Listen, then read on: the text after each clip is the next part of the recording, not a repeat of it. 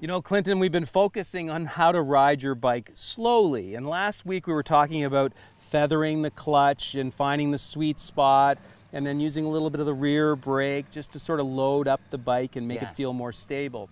But there are a couple of more pieces to this equation, right? Yeah, I'd love to help you with that.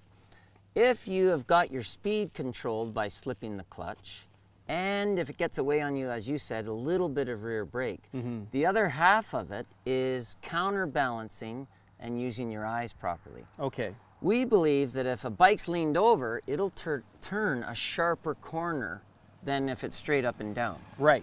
But at slow speed, it's hard to lean over and keep your feet up. Easy to do when you're doing 60K through a corner, but yeah, when you're going slow, the last thing you want to do is have that feeling of leaning the bike over. That's when we all try to dab our foot. Exactly, and the dangerous part of that is you could have an injury just from riding with your foot down. Right. And if your right foot is down, you might be motivated to use the front brake, which is really too powerful to use at slow speed. Let's not go using the front brake when we're riding slow. No. Okay. So the secret is, if I'm leaning this direction, my butt should be off the seat on what's the high side of the bike.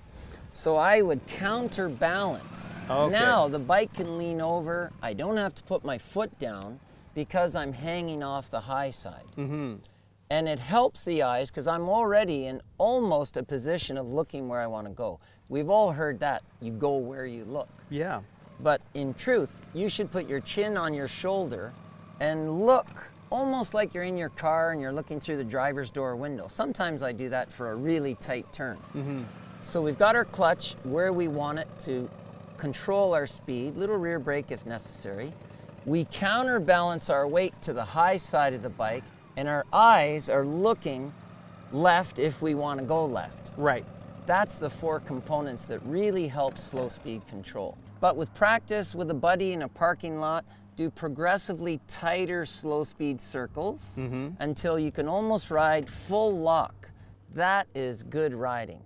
Then in the mall parking lot with all the traffic and the 90-degree turns and pedestrians, you should have the confidence to ride through there in control. Excellent. Well, that's just some terrific advice. Excellent. Want to go out and do some practicing? Absolutely. Love to go riding.